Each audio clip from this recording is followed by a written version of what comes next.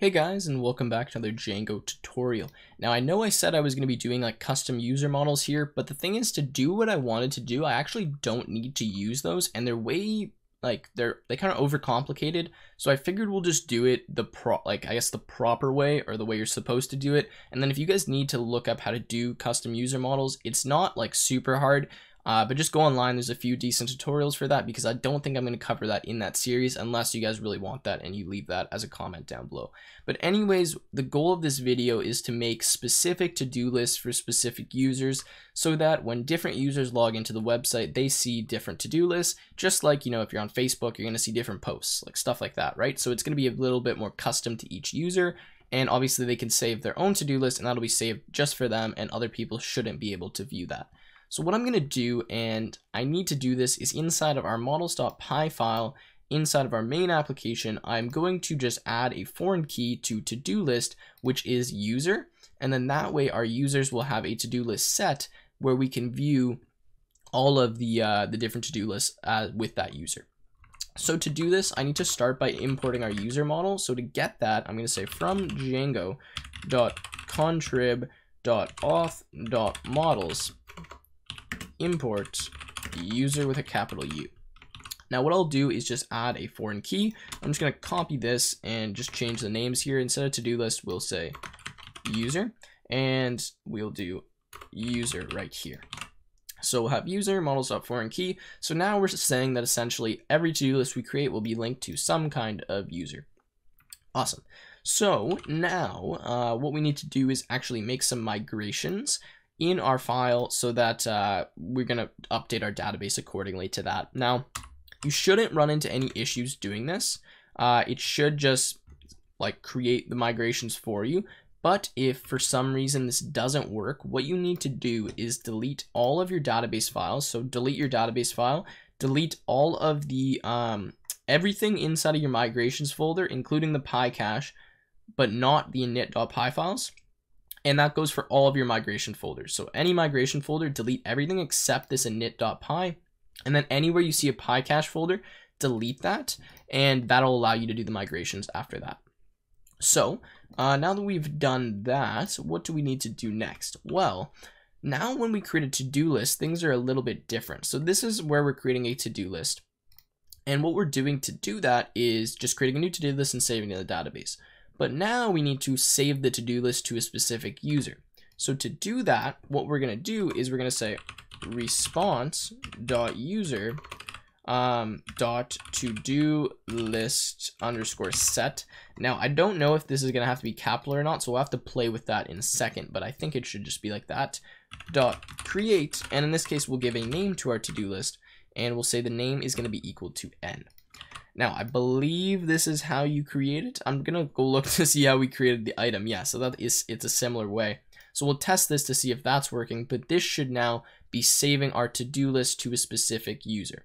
Now, we can still access our to-do list by doing the /ID of those to-do lists, but we're going to probably modify this a little bit so that you're only able to access to-do lists that are yours. So that'll mean we'll look at the ID and then we'll see if that's in the user set, and if it is, then we'll show that. Otherwise, we'll say like you don't have access to this to-do list or something. But let's first just make sure that we can create them, okay? So another thing that I'm going to do actually is we've created this, if I go to templates, we've created, no, we have not created, but in our base.html, sorry guys, we have this /view here, right? And this originally, I think I had it linking to 2 just to test stuff. But what I want to do is actually make this go to a list of all of our different to-do lists. So I've created this /view. So now what I'm going to do is I'm going to add a URL inside of our URLs here that is going to be /view. And what /view will do is it'll bring us to a list of all of our to-do lists. So I'm just going to say the function name will be view, the link will be view, and the name will be view. And then what we'll do is we'll create a new, function inside of views.py, and we'll say define view response. And then what we're going to do is we're going to return a render of, in this case, we'll say response view and main/view.html, and then we'll pass nothing as the context. So now we've done all that, we actually need to create a view template. So I'm just going to make a new file, and I'm going to save this as view.html, and I'm just going to extend this from the base template. So extends base.main/base.html, and then we will add our blocks. So we need that block for the title. So we'll say block title like that, and then end the block. So %% and block, and then inside here I guess we'll just do like view, and then we can copy this and just change the name to content. So content like that. And then inside of here, what I'm going to do is I'm just going to create a for loop that's going to loop through all of the different to-do lists for our user and display them. It'll be very, very basic, but we can obviously modify it later. So let's add a for loop. So we'll say for, and in this case, TD, which is stand for to-do list, in this case, user.to-do-list _set.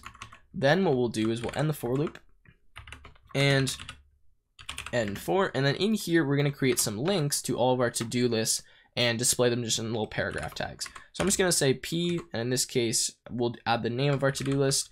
I guess we'll add a link here. So we'll say we'll say href equals, in this case, slash, and we'll say td.id, and then we will end that a tag, so /a, and then end the p tag /p, and here we'll just put the name of our to-do list, which in this case is simply going to be td.name. All right, so that should display all of our to-do lists in just like a standard, I don't know, like list kind of form. We could make it look nicer, but for now we're just gonna go with that. And yeah, and then we should be able to click on them to access those to-do lists. So let me see if this is actually working. So let's run the server. Any errors? Let's see. No errors. So let's now go back to here, and instead of going to create, let's just go to the home page and let's go to view. Okay, so view, not running into any issues, but we're obviously not seeing anything. So now let's try to create a to-do list. So if I say Tim, create new, and we run into an area, no attribute to-do list _set. I thought that was going to happen. So let me see now if we need to add the capitals to that or not. So inside views, to do list _set, maybe that's the issue. I don't know. We'll see though. And then I guess we're going to have to change inside of our view.html file to be capitals as well. Now, if this doesn't work, I'll quickly do a little bit of research and figure this out, but let's try it now. And let's go back to /create. Continue. Has no attribute to-do list _set. So, all right, I'll be back in 1 second, guys, with the proper attribute name for that. All right, I am back, and with a ton of errors that I had to fix.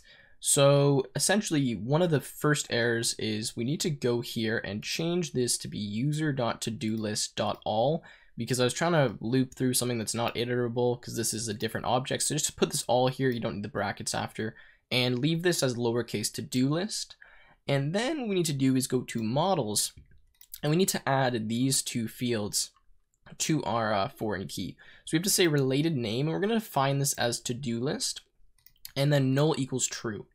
Now, essentially, the related name is going to be the way we access this from the related object, which is user. So we just change that to to-do list. We say null equals true. And then what we're going to have to do to save that is make migrations. So you're going to python manage.py, make migrations, python manage.py, migrate. You do that, you should be set. And then the last thing we have to change is inside views.py. Is what I've done here is I've created a new to-do list. So I said t equals to-do list, name equals n, exactly what we had before. Same thing with saving the to-do list, except now I said response.user.to-do-list.add t. And then we can still link back to that ID because that ID is perfectly valid. It still exists, so we can see that, and everything works fine. So that is the fixes. That's what we need to do. Remember that once you change this models file by adding the related name and the null equals true, you need to make migrations to save those changes and then rerun the server. So I'll show you now what it looks like. So essentially you can see I have two to-do lists that say hello. When I go, I can add items to the to-do list. So let's say like item 1, add item. There you go. We can check it. We can save it, all that fun stuff. If I go to view, it should be showing me this, but for some reason that's not happening. Let's see here. Let me try logging out and logging back in. So let's say /logout, and let's say /login. And let's go Tim, password, sign in, view, and there we go. We can see that we have now these popping up. So we have to be logged in to be seeing these. If we are not logged in, we are obviously not going to see anything because we don't have any of these. So now let's try to create another account and add some of our to-do list to that account and then see if it's different than what we had before. So let's say we'll make an account. Let's say the email is bob@techwithtim.net. Let's say the password is the password I've been using consistently. And there we go. Let's hit register. All right, so we don't need to save that, but now let's go to view, and we're still seeing hello twice, which is interesting to me. Oh, it's because we're not logged into that account. So let's do /login, and then what we'll do here is we'll say Bob and password and log in and go to view, and obviously there's nothing there. So let's create a new to-do list. Let's go new list, create list. Let's go to view, and now we can see that we have new list showing up, and that is working. Now I'm sure this is fairly buggy, but this gives you an idea of how you can add things to specific users so you can see them on the web page. Now obviously we can make it so that you can't view other people's to-do lists, because for example, if I go /2, I can view the hello to-do list even though that's not mine. So we'll quickly do that, and then I guess we'll probably wrap up after that. So let's go to index here now, and let's quickly say we'll get the to-do list objects. We'll get the to-do list as an object, and we'll just see if that to-do list is in the user's list. If it's not, then we'll just, get out of that. We won't let this happen. Otherwise, we'll do whatever we already have. So we'll simply just say if, in this case, response.user dot, I guess, to-do list dot all, like that, but we'll say if ls in that, then this is valid. Otherwise, so we'll tab all of this in. Otherwise, we'll simply just return. We can either give an error or we could just like not let them go to this page. And to do that, we can just link maybe to the home page or something if they try to do that. So I mean, you guys can pick what you want to do there, but I guess I'm just gonna link to our home page here. So we'll just link to home.html. And we'll just say, in this case, or actually maybe let's, instead of going to home, let's go to view.html, because then that way they can view their to-do list. So maybe that makes more sense. So now let's try this. So let's try to go to 2 now, refresh, and you can see that now it's simply bringing us to new list because, well, that's not our to-do list. So if I go to 3, you can see new list is valid because that's our to-do list, so we're able to view that. Now this is probably not the most secure way to actually like hide information just with like this if statement and all that. But I mean, you guys can mess with that if you want, and this is a very, very basic example. So anyways, that is kind of been it for how to add the to-do list to specific users, how to see that. I know the login and logout system isn't super smooth right now, but you can obviously add that on the side. My main goal with these tutorials was to give you guys kind of the starting blocks on how to do things, ideas on how to go about stuff. I really can't show you possibly everything because it's an infinite amount of stuff that you can do with Django. And with that being said, I will hopefully be doing a deployment tutorial soon. It probably won't be for the next few days, but at some point I definitely will do one, and I encourage you guys to remind me and get on me if I'm not doing a deployment one, because I will do that at some point.